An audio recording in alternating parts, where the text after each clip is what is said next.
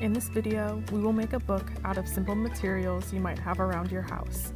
You'll need paper for both the covers and pages, a hole punch, a rubber band or elastic hair tie, and a pencil or stick. Start by gathering your pages and covers, which should be cut to the same size.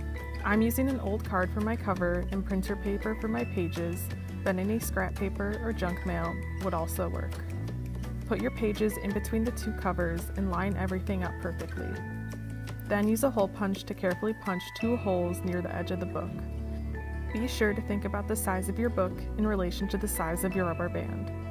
If you make the holes too far apart on a bigger book, your rubber band may not stretch all the way, or you'll have a book that won't lay flat.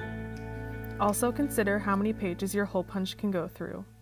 Unless you have a heavy-duty hole punch, you are limited to 10 to 15 pages.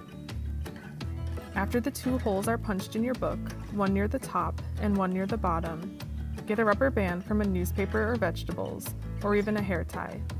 Flip the book over, fold your rubber band, and thread one end through the top hole and the other through the bottom hole.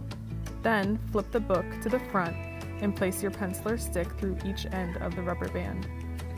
Keep in mind your stick should be shorter than your book.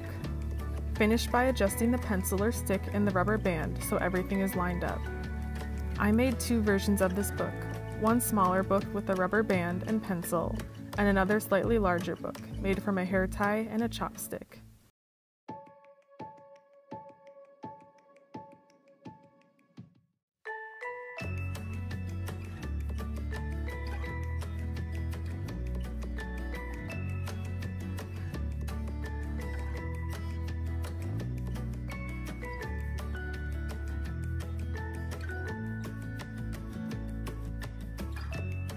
If you have a certain book size in mind, look around your house or outside for a stick that is the perfect size. Otherwise, base your book size around the length of stick you have.